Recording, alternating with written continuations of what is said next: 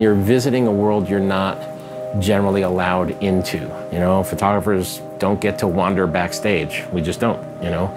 But I always say to young photographers, like, if you just only aspire to or only push for shooting the show, all you're doing is shooting pictures that somebody could pay $100 for a ticket and see.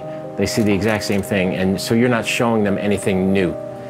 So what you try to do is pull the veil back a little bit and take a look at the private world or the offstage world of a performer.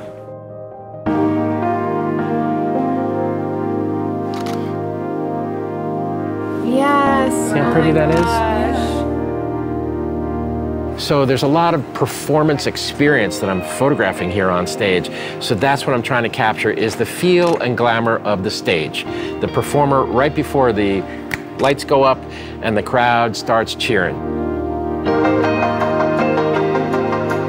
I'm shooting a Z7 for resolution purposes on stage, because this is kind of one of the bigger pictures, kind of a beauty shot, if you will.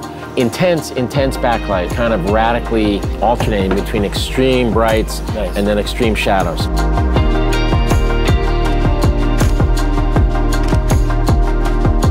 The intent of the shot is to go for kind of like period drama.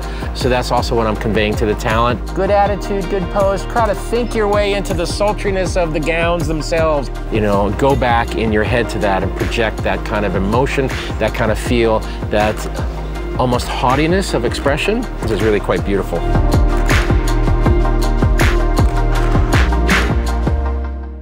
Everybody has a home life. Everybody has this flip side where home becomes, you know, the base of operations and the emotional support. And look at the emotional support that Joli's got right here. It's those moments, those unexpected moments. When I saw Axel licking Joli's feet, things have to click in your head. Joli's a beautiful dancer. She's got these dogs. Those are her feet. Those are her instrument, if you will, you know, and as a little vignette or detail of her life, it's absolutely lovely and off the cuff and a little bit on the humorous side. I mean, how can you look at these pooches and not smile? Z6 is a perfect tool for a job like this. Beautiful environment, but it's also not got a lot of light. And so the Z6 enables me to work in low light with no real loss of quality at high ISO. That's the best thing about being a photographer.